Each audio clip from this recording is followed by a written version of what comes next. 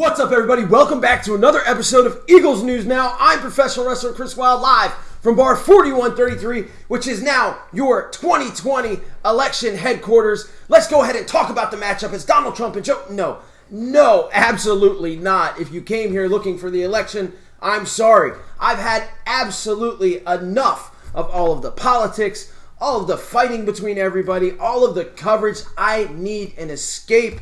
And today I actually found one on accident.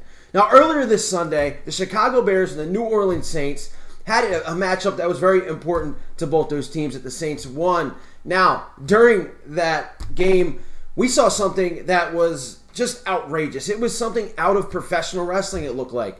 When the Chicago Bears wide receiver, Javon Wims, sucker punched cornerback for the New Orleans Saints, Johnny Gardner-Johnson, and then the hilarity ensued from that. Now look, instead of showing you guys a clip that you've probably seen already, I wanted to share with you guys something that, again, was an escape and just kind of made me forget about everything that's going on today for a couple minutes. I found it highly entertaining as Jomboy Media narrated and put this clip together about how the whole fight started and ended. I thought it was absolutely awesome. Find him on Facebook. It's Jomboy Media. Again, just a very funny clip that brought a smile to my face on a very, very stressful day for all of Americans. So please enjoy the clip. Stay safe out there, guys. Stay healthy. Go Birds. And as always, I'll see you guys later. Punches thrown and mouthguard theft in the Bears-Saints game. It's all these two, Wims and Chauncey Gardner-Johnson. This is the first play. Nothing really happens there, but afterwards, Gardner looks at him and says, "Sup, dude, I'm going to pull your mouthguard right off your face mask." He says, "Do it, I dare you." He says, "Okay." Bam. Pulls it, chucks it. That ref just stumbling into shot, didn't see a thing. Just old ref. Just an old ref like, go mark the ball. It's too old, I think. Anyway, mouthguard just on the ground by the huddle. Just chilling. Nice big old orange mouthguard. You see it over there. Boom. There it is. Hanging out.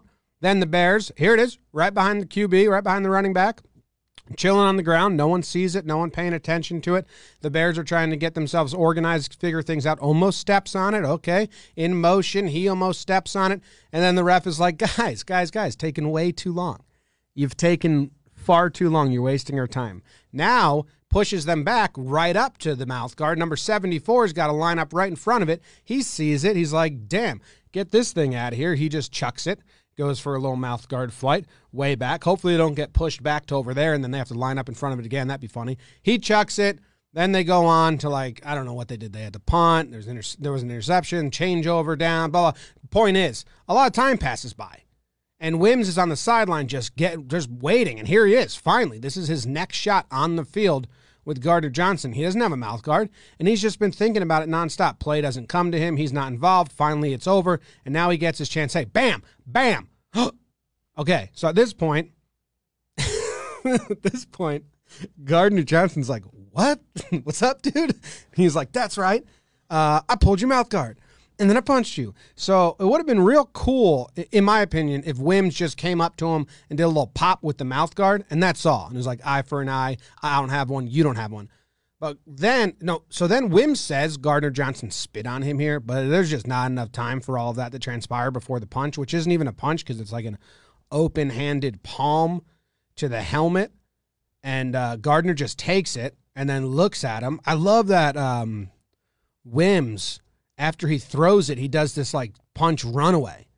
Like the nerdy kid trying to get the courage to go pick on the bully, throws a punch and runs away right away. So he starts to run away, and then he's like, oh, shit, wait, that didn't faze you at all? You don't care about that? I'm going to punch you again. Gardner sees that he's coming at him again, and Gardner's a professional pest, man. I mean, this is what they do. It's an impressive skill. He's like, I'll keep my hands by my side. You can punch me. You'll get suspended.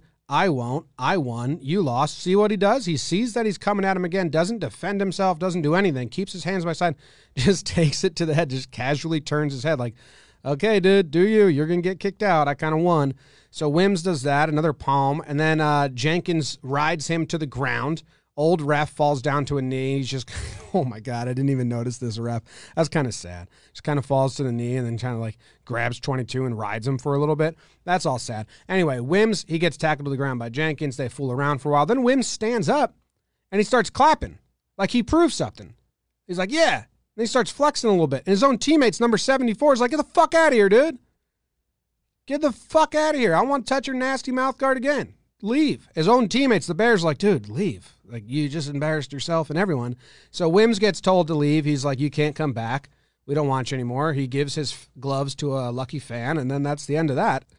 E-A-G-L-E-S, Eagles! E-A-G-L-E-S, Eagles! I need Eagle Nation to stand